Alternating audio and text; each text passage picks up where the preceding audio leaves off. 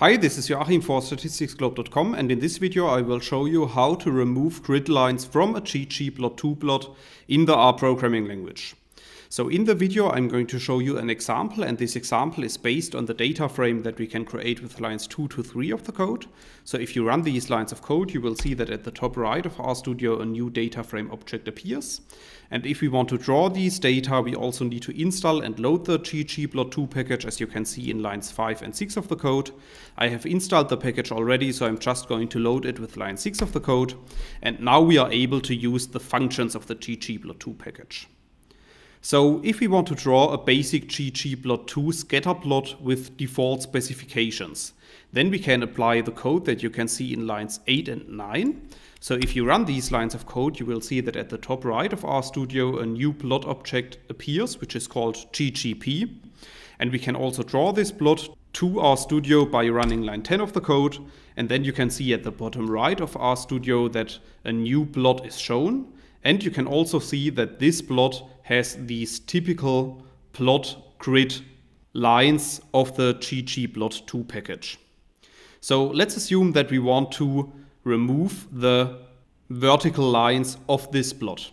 Then we can apply the code that you can see in line 12. So in this line of code I'm using the ggplot that I have created before as basement. And then I'm adding to this plot the scale x continuous function, and within this function I'm specifying the breaks argument to be equal to null.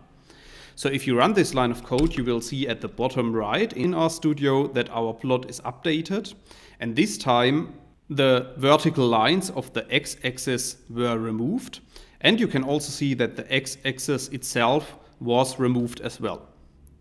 So in the next example I want to show you how to do the same removal for the y-axis of our plot, and we can do that by running line 14 of the code. So in this line of code I'm simply exchanging x by y.